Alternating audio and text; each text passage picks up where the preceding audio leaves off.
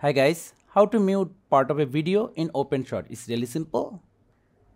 What the bro? Making a tutorial again?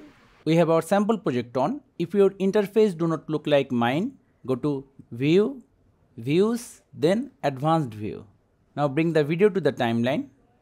Split the section where you want to remove your audio.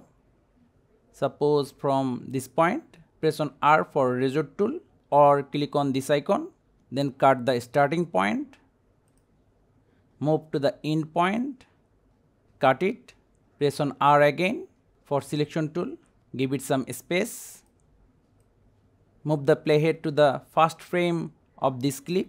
This is very important, or this will give you a fade out effect. Now go to left side, look for volume, then reduce the volume to 0. Now close the gaps. Bring the sensor or beep sound. You can able to download this file from the video description. Add some extra frames, cut it, and we are done. What the bro? Making a tutorial again? So thank you guys for watching. Have a good day.